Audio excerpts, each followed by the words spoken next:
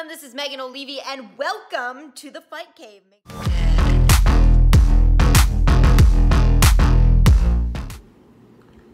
All right, this just came in from MMA Bobblehead. It's their newest release featuring the notorious Nick Diaz from the 209 Stockton, California.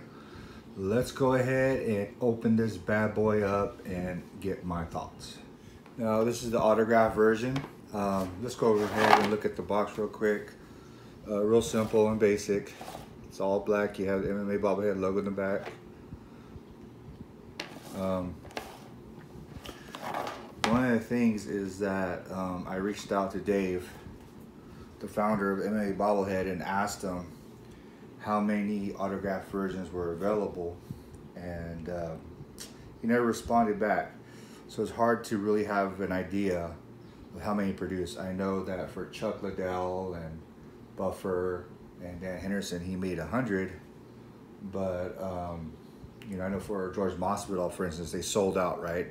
They sold out in the autograph versions, and you know, mysteriously a couple show up here and there, and I think right now they have some available. They're about twice the original price, so it's kind of hard to figure out, you know, is this really a limited edition, or are they, you know, continue to get more signed by them?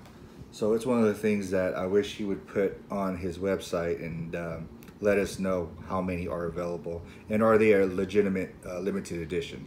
Because if you sell out of a limited edition, you know, a couple more shouldn't pop on the website 3 months later. So here's a certificate of authenticity. It's just high gloss paper.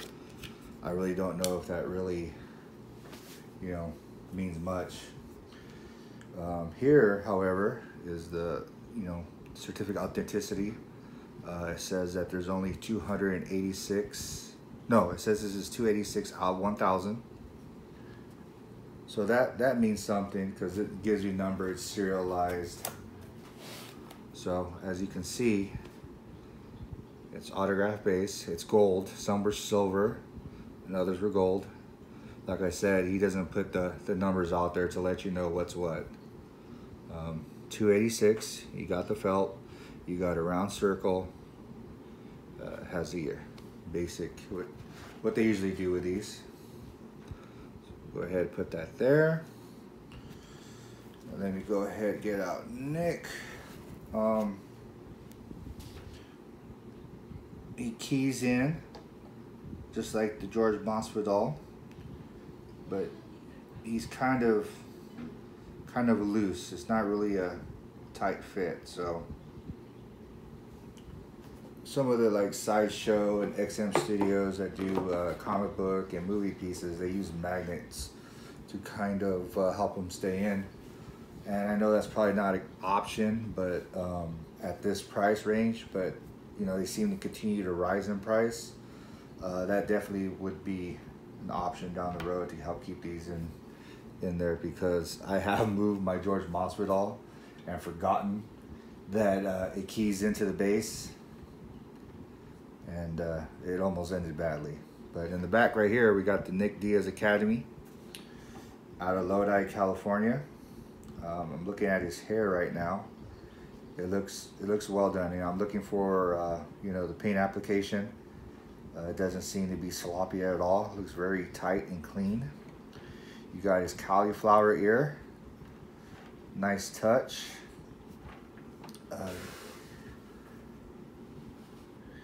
His face, it has a little bit, I've talked about, you know, kind of how they overshade a little bit. And I don't know if they're doing that for like a bruising effect, because that could be it. But they seem to really have overshaded around the eyes a little bit, but not too bad. There seems to be something like this. You got the mouth guard in. The feet are kind of sloppy, or at least the toes are pretty sloppy. Doesn't seem to be well sculpted. I'll put a picture of that later. And they didn't paint the toenails on this one, or at least it doesn't appear so. Usually they paint the toenails of these. As his body, His body looks the right proportions. That's a Nick Diaz body. Everything looks pretty good. You know, his toes could have definitely been done better. The shorts, the paint application on the shorts look nice and clean. You know, you even got wrinkles in the shorts, which is a nice touch. I don't. Well, Masvidal has it. Yeah, even Dan Henderson has it. So they've been doing that from the very beginning, which is a great job.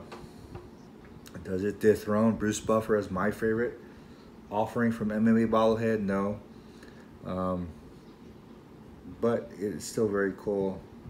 Not too much Nick Diaz autographed stuff out there that, you know, comes from a legit vendor.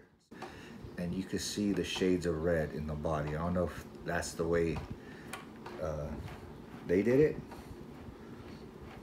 but I can definitely pick it up. It's in the back as well. The shades are red. So yeah, very good. A very good addition to my collection. I'm gonna go ahead and get you some close-ups.